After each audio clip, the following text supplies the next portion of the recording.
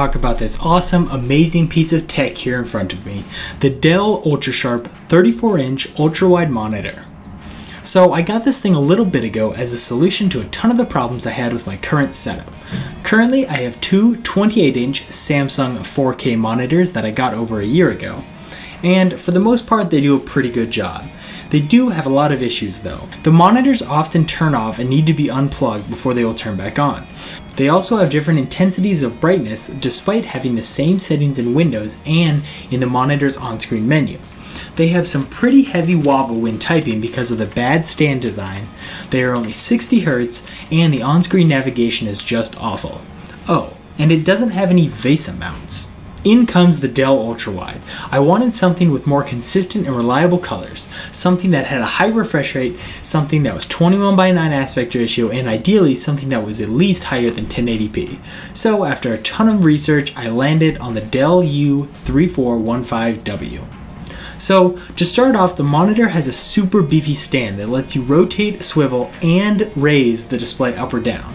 As for connectivity, it has an HDMI 2.0 port, a MHL port, a mini display port, a regular display port, and a DisplayPort output for multi-stream transport, audio line out, two USB 3.0 upstreams, and four USB 3.0 ports. That's a lot of connectors.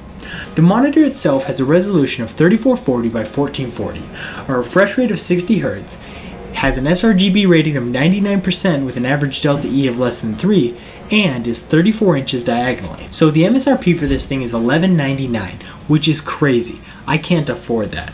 And if I could, why not just get the Predator X34 that just came out recently? Almost identical specs in every way, but you can achieve almost 100 Hz of refresh rate for only $100 more. Well, because despite the MSRP being $1,200, I picked up my Dell for $699 on Amazon. This thing is an absolute steal at that price. It's actually a steal at any price, but the fact that I got mine for sub $800 is insane. So when I got this monitor, I shoved aside my two 4K monitors and plopped this guy right in the middle, and boy oh boy does it look nice. I immediately set the response time from normal to fast, turned up the brightness, and edited the contrast ratio to taste. And then I got to testing. First thing I noticed when I started looking at it was that this thing looks amazing. The difference between this and my old monitors was very obvious. One has amazing colors and incredible contrast, and the other has cleaner lines and crisper edges due to it being 4K and having those extra pixels.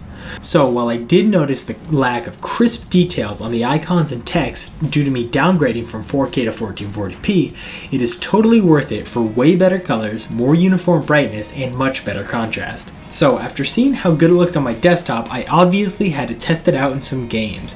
I opened up Counter-Strike Go and I immediately breathed a sigh of relief as I knew I had made the right purchase. Upgrading to a bigger screen is one thing. Upgrading from a TN panel to an IPS panel is one thing. Upgrading to a curved monitor that subtly immerses you in the game is one thing, but when you do them all at once, it will blow your freaking mind. I could hardly look away from this monitor to write this review. It's like a kid at Christmas. I just keep staring at this monitor. Oh, and you know one thing that I forgot to mention up until this point? You can overclock this thing. I tried to overclock my old monitors to try and go above 60 Hz, but had no luck. And I had read about people overclocking this monitor, but when I actually tried it, I was very surprised to find that it just worked. I first tried to go all the way up to 85 Hz being optimistic, and of course, failed. Then I tried 75 Hz and then 80 Hz, and both worked perfectly. That's right, on this Dell monitor that I got for $699, I not only have 1440p, 21:9 aspect ratio, and amazing colors in picture, but I have 80 Hz refresh rate, which is insane. It did not help my CSGO skills. Okay, so what's the downside? What's wrong with this monitor? Well, a few people online have complained about backlight bleed being very bad on their models. On mine I have a tiny amount in the top corners, but overall it was great for me. Other people have complained about the inconsistency in the amount the monitor can be overclocked, so your mileage may vary. My only issue with these type of complaints is while they are real and valid, they are on a case-by-case basis, and there is no way to control it. I did feel like Dell put in some serious effort with quality control on this monitor, as I got a calibration report that had tons of information about my monitor's color gambit and backlight bleed for my specific unit, which is pretty cool. In fact, in my particular model, I had an average delta E of less than 2, so that's nice. Alright, so let's wrap this up. What's the moral of the story on this monitor?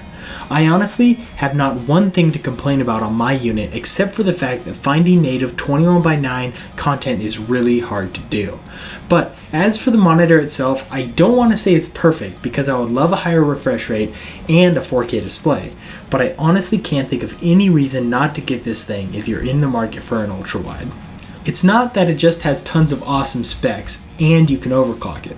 It's because of the specs in combination with the price. When compared to the Acer XR341CK from Amazon, the only difference is the price when you consider that you can easily overclock the Dell to the same 75Hz that the Acer totes.